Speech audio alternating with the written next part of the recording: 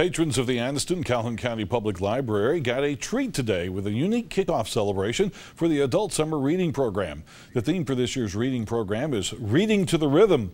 So the library added a little rhythm to everyone's reading today with a performance by Valley Road.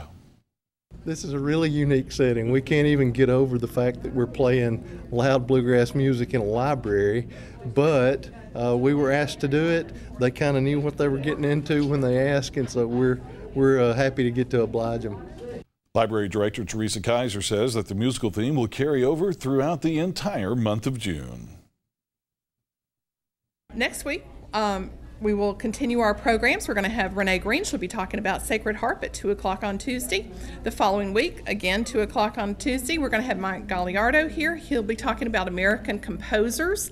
And then the week following that, we're going to have Bob White. He is with the First Baptist Church of Jacksonville, and he'll be leading a patriotic sing-along. We're going to have a little bit of an early 4th of July celebration sing-along. So even if you can't sing, you can come and just listen.